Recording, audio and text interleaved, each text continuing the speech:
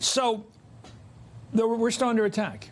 Yes, absolutely. Do we know who the enemy is? Is it Russia? Is it someone else? Or who's planning this compromise, this bad stuff? Well, as you noted, Facebook has not yet attributed the accounts that they took down yesterday, but experts who have looked at it do believe that it bears very similar hallmarks to what we saw from the Internet Research Agency What are those? What are we looking for? Or what do we see when we go looking for this trouble? Are they trying to get the Democrats to look bad in the case of McCaskill, in the case of Shaheen? What are they up to?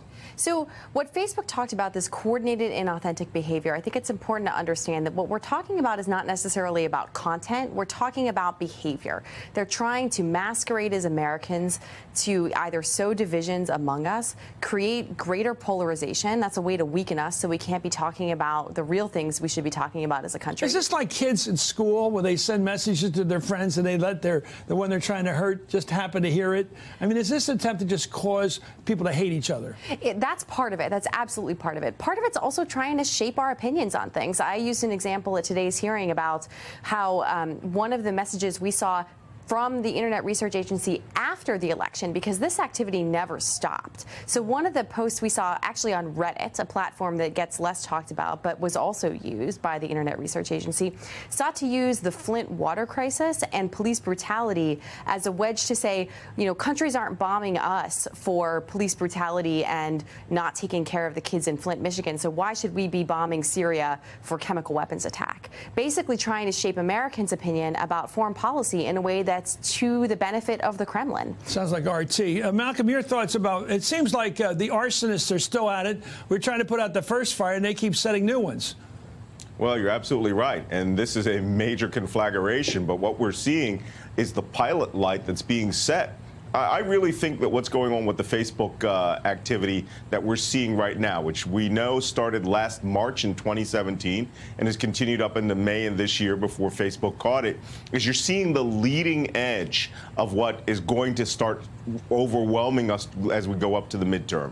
And I say it's the leading edge of an attack because this time they chose fake leftist extremist groups. They created a Mexican group, an African-American group, a radical resistance group, even a spiritualist group, and they intended to use these organizations, fake organizations, as foils so that Trump supporters would have a target to attack.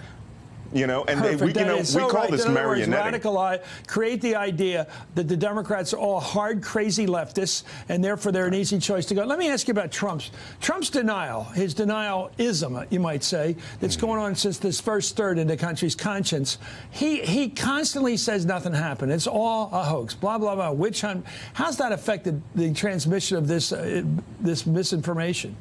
Has it stopped it? Has it encouraged it, or what? Well, one of the things that I emphasized today, as you saw in that clip, is that these mixed messages actually hinder our ability to deter the enemy. One of the things that any expert on deterrence will talk to you about is that messages need to be credible and they need to be backed by capability.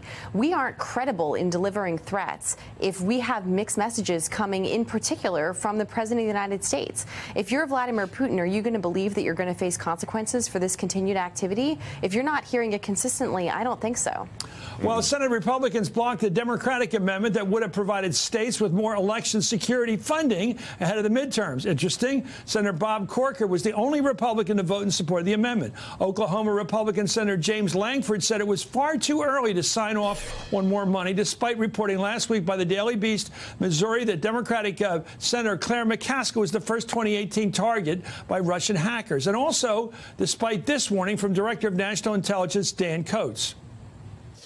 I'm here to say the warning lights are blinking red again. Today, the digital infrastructure that serves this country is literally under attack. Russia has been the most aggressive foreign actor, no question, and they continue their efforts to undermine our democracy. Malcolm, I know this sounds primitive, but the fact is the president is out there saying the Russians are out to help the Democrats this fall. So why isn't he trying to stop the Russians? Because, I mean, I'm telling you, the only evidence we have is that they're out to get McCaskill, who's a Democrat. They're not helping her, they're hurting her. Well, the Republicans don't want to do anything to stop the Russians, even though they say the Russians are out to help the Democrats. Explain this, will you? I mean, it's hard to keep track of the claptrap we're getting from the White House on this stuff. Well, from the president himself, this is classic misdirection. And to tell you the truth, I was quite alarmed when he made that statement about the Russian. He's tough on Russia. The Russians are going to assist the Democrats. It almost sounded like he was sending orders to the Kremlin to now go after the, and make it appear that the Democrats are going to do something. Look, if there is a blue wave this fall, even if it's a small one, the best thing that the Russians can do is introduce mayhem into the system to make it look like they were supporting the Democrats. Go out and hack a few voting machines. Go out and turn over a few precinct ballots.